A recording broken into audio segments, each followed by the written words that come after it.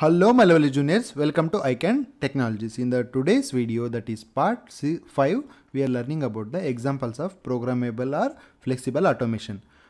Still you have not subscribed to my channel, please like and subscribe because it will reach the more students in the future, okay, for that reason. And now today we will see the examples of programmable or flexible automation. First one is the industrial robots, okay, we can make it programmable. And second one is the numerical control NC machines. I will tell you in any of my video what is this NC machines do, how it will work. It will come under the machine automation, okay.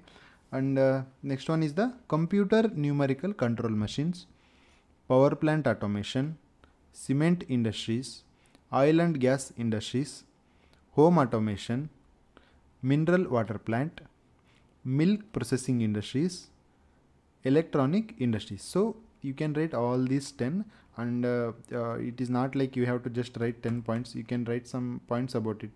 I think you know about all these industries except the NC and CNC.